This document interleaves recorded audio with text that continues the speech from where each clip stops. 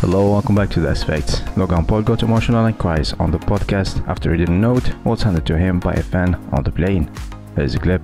To write that to you, and we got in a conversation studying anthropology at a university, and I told him that it was just insane how the reciprocation of energy that had taken place with me at a point in his life.